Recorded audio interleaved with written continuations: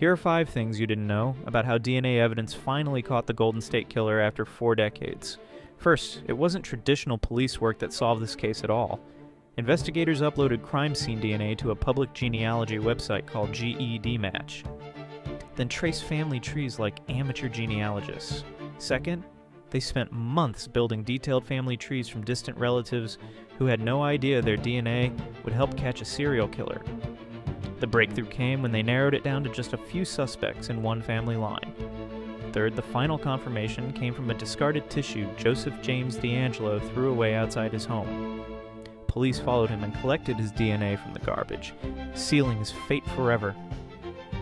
Fourth, this man committed over 50 rapes and 12 murders across California from 1974 to 1986. The most shocking part? He was a police officer the entire time, using his badge to avoid suspicion.